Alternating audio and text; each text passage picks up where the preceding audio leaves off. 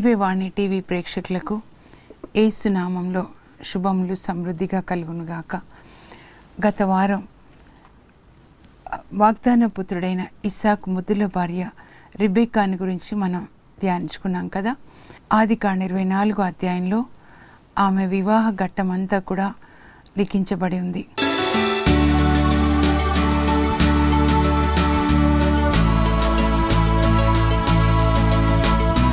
ఇస్సాకు రెబెక్కాని తన భార్యను చేసుకుని ఆమెని కాలు కింద పెట్టకుండా చూసుకుంటూ ఉన్నాడు అని మనం ధ్యానించుకున్నాం.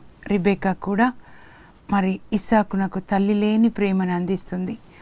అలా వాళ్ళిద్దరూ కూడా అనురాగ దంపతులుగా 20 సంవత్సరాలు జీవిస్తారు. ఆ తర్వాత రెబెక్కా చాలా బాధపడుతుందన్నమాట. 20 సంవత్సరాలైంది, ఇంకా పిల్లలు లేరని. వివాహ సమయానికి ఇస్సాక్కి 40 సంవత్సరాలు, రెబెక్కాకి 20 సంవత్సరాలు. ఇప్పుడు ఆదికాండ 25వ అధ్యాయంలో 19 నుంచి మళ్ళీ కొనసాగుతుంది. ఆ భార్య బాధ తన బాధగా తీసుకుని ఇస్సాకు రెబెక్కాకి సంతానాన్ని దయచేయమని దేవుని ప్రార్థిస్తాడు. దేవుడు ఆయన ప్రార్థన ఆలకించి రెబెక్కా గర్భాన్ని తెరుస్తారు. ఆదికాండ 25-21లో ఉంటుంది.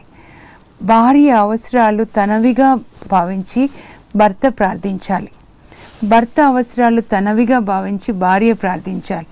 ఇద్దరు ఒకరి కొరకు ఒకరు ప్రార్థించుకోవడం ఎంత ముఖ్యమో ఇక్కడ రాయబడి ఉంది. ఇస్సాకు ప్రార్థించగానే నేను అనుకుంటాను ఆమె గర్భం మీద చేయబెట్టి ప్రార్థించుంటాడు, నా భార్య గర్భాన్ని తెరవండి ప్రభా అని. దేవుడు అని ఉంటాడు, ఇస్సాకు నువ్వు ఒక్క బిడ్డని ఇవ్వమని అడిగావు, నేను కవల పిల్లల్ని ఇస్తాను.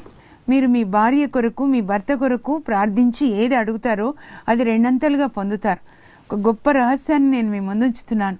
ఈ రోజు నుంచి కుటుంబ ప్రార్థనలో ఒకరి తల మీద ఒకరు చేయి పెట్టుకొని మీరు ప్రార్థించండి. భర్త ప్రార్థించండి, ప్రభా నా భార్యకి మంచి జ్ఞానం, ఆరోగ్యం, ఆనందం, అందం అన్నీ దయచేయి, మరి చక్కగా వంట చేయడం దయచేయి ప్రభా, పిల్లల్ని మంచి తల్లిగా ఉండి దైవ జ్ఞానంతో నా పిల్లల్ని పెంచాలి, వాక్యంలో నా పిల్లల్ని పెంచాలి ప్రభా. నా భార్య ఇంటికి దీపంలాగా ఉండాలి, ఆమె తిరుగుతూ ఉంటే మా అందరికీ ఆనందం కావాలి. అలా ప్రార్థించండి. భార్య కూడా భర్త కోసం ప్రార్థించవచ్చు. యేసయ్యా నిన్ను పెంచిన తండ్రి యోసేపులాగా కష్టపడి పనిచేయాలి, నీతిమంతుడుగా ఉండాలి, దేవునితో సంబంధాన్ని పెట్టుకోవాలి ప్రభా, దేవుని చిత్తానికి లోబడి ఉండాలి, మంచి నమ్మకమైన భర్తగా నమ్మకమైన కొడుగ్గా చూసుకోవాలి, అలాగే నమ్మకమైన తండ్రిలాగా తన పిల్లల్ని పెంచడానికి కృపని దయచేయండి అని మీరు ప్రతిరోజు మీ భార్యాభర్తలు ప్రార్థించుకొని మీరు ఆశీర్వదించండి కూడా. ఈ కుటుంబంలో ఎవరి మీద అధికారాన్ని కలిగి ఉన్నారో అధికారం కలిగి ఉన్న వాళ్ళు కింద వాళ్ళని దీవించినప్పుడు పరలోకం తెరవబడి ఆ దీవెనలు నదిలాగా ప్రవహిస్తాయన్నమాట.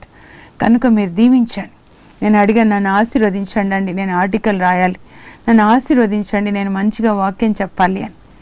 అలా బ్లెస్సింగ్ తీసుకొని వచ్చాను. ఇక్కడ వచ్చేసరికి ఒక ఫాదర్ గారు ఉన్నారు, ఫాదర్ బ్లెస్సింగ్ కూడా తీసుకున్నాను. ఎందుకంటే దేవుడు యాజకుల ద్వారా మనల్ని ఆశీర్వదిస్తారు అనమాట. ఆయన సంఖ్యాకాండం 6:23-24లో చెప్పారు, యాజకులారా మీరు ఇలా ఆశీర్వదించండి, యావే తన ముఖకాంతి నీ మీద ప్రకాశింపజేసి మిమ్మల్ని ఆశీర్వదించునుగాక, మిమ్మల్ని కరుణతో కాచి కాపాడునుగాక అని చెప్పేసి ప్రతిరోజు మీ బిడ్డల్ని ఆశీర్వదించండి అని ఒక పుస్తకాన్ని నేను రాశాను. మీరు అది తీసుకొని చదువుతూ మీ పిల్లల్ని దీవించండి. ఇస్సాకు ప్రార్థించగానే దేవుడు ఆయన ప్రార్థన ఆలకించి రెబెక్కా గర్భాన్ని తెరుస్తారు. ఆ తర్వాత ఆమె గర్భంలో 2 బిడ్డలు పెరుగుతూ ఉన్నారనమాట. ఆమెకి తెలుస్తుంది 2 గర్భంలో పోట్లాడుకుంటూ ఉన్నారంట.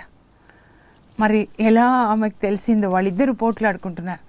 అప్పుడు ఆమె దేవుణ్ణి ప్రార్థిస్తుంది అనమాట, ప్రభా 20 సంవత్సరాల తర్వాత లేక మరి నేను గర్భం ధరించాను, నా కడుపులో ఉన్న పిల్లలు కడుపులోనే పోట్లాడుకుంటున్నారు ఏంటి ప్రభా, ఇట్లా అయితే నేను తర్వాత వాళ్ళు పుట్టిన తర్వాత వాళ్ళు ఎలా ఉంటారు, సహాయం చేయని ప్రార్థన చేస్తుంది.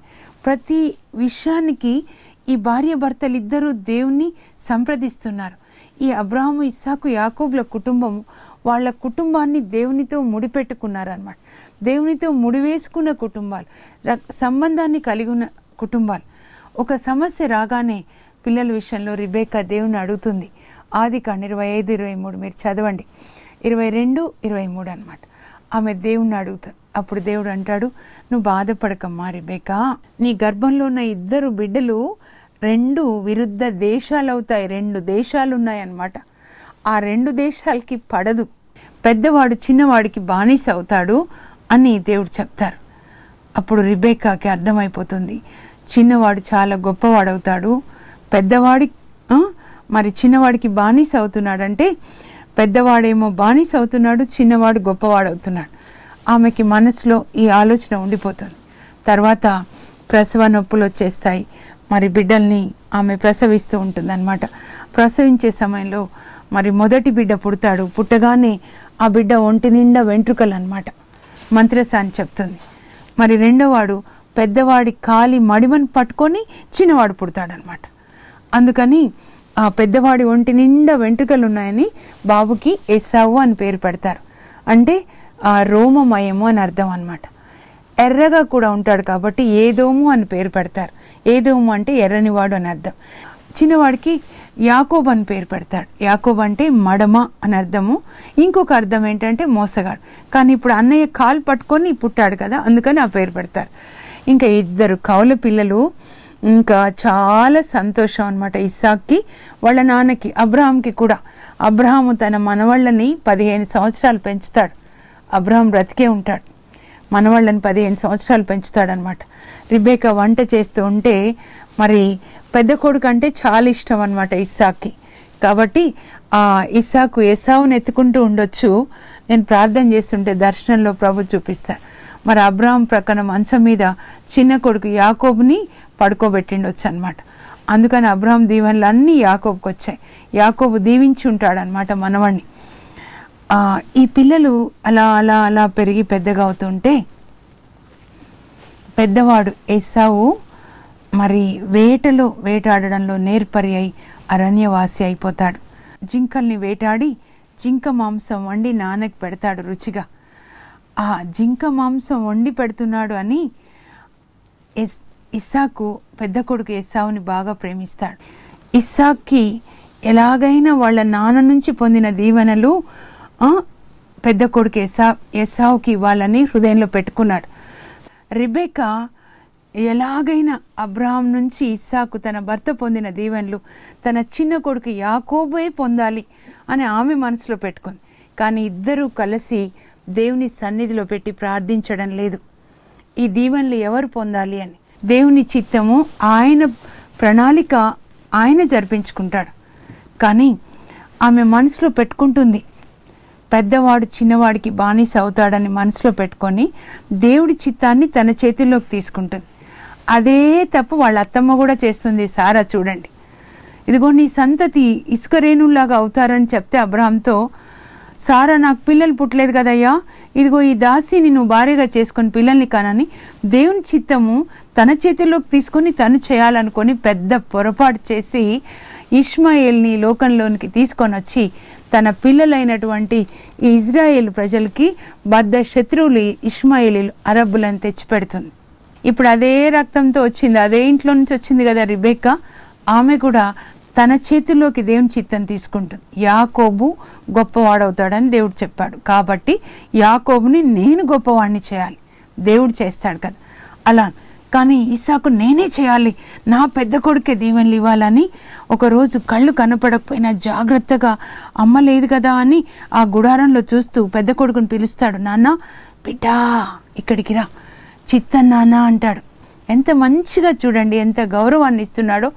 ఆ ఏసావు కొడుకులు వృద్ధుడైన తండ్రి, 100 సంవత్సరాల తండ్రికి, కన్నులు కనపడని తండ్రికి ఎంతటి గౌరవం చూడండి ఈ కుటుంబాల్లో. అందుకే ఇవన్నీ దేవుని కుటుంబాలు అన్నమాట.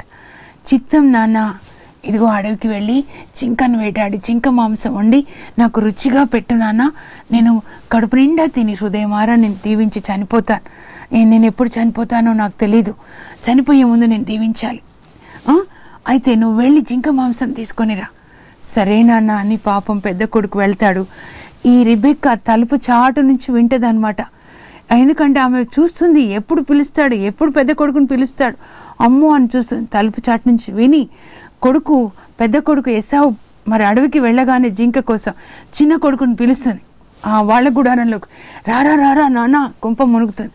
ఏమ్మా, ఇదిగో మీ అయ్యా మీ అన్నయ్యతో ఇలా మాట్లాడాడు దీవిస్తానని చెప్పాడు, జింకను వేటాడు, జింక మాంసం వండి పెట్టమన్నాడు.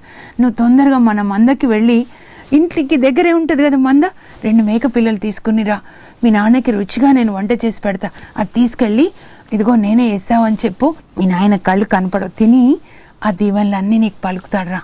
అమ్మో నేను యాకోబుని అని నాన్నకు తెలిస్తే దీవెనలేమో కానీ శాపం నా మీద వస్తుందేమో అమ్మ. కాదులే, ఆ శాపం అంతా నాకు వస్తుంది. కాదు మరి నాన్న ఇలా కళ్ళు కనపడవు కానీ ఇలా చూస్తే ఎలా అమ్మా, తడిమి అయితే నీకు వెంట్రుకలు పెడతానులే అని చెప్పి ఆ మేక పిల్లలు కోసిన ఆ మేక పిల్లల తోలంతా ఇక్కడ పెట్టేస్తుంది అనమాట. ఎంత తెలివైంది. ఒకవేళ ఆమెకు ఒక ఆలోచన, ఆ ముసలాయన చొక్కాల వాసన కూడా చూస్తాడేమో, అడవి వాసన వస్తుందని, తెలివైనోడు కదా అని ఆ ఎస్సావు చొక్కాల నుంచి ఒకటి తీసి కొడుక్కి వేసేస్తుంది. చొక్కా వేసిన తర్వాత ఖాళీగా ఉన్న చోటంతా మేక తోలు పెట్టేసి తొందరగా మేక మాంసం వండి, జింక మాంసం అని చెప్పలే, పర్వాలేదులే, ముసలాయన కళ్ళు కనపడవు అని తీసుకొని వెళ్ళమంటుంది. వెళ్ళు అంటుంది. యాకోబు భయపడుకుంటానే వెళ్తాడు.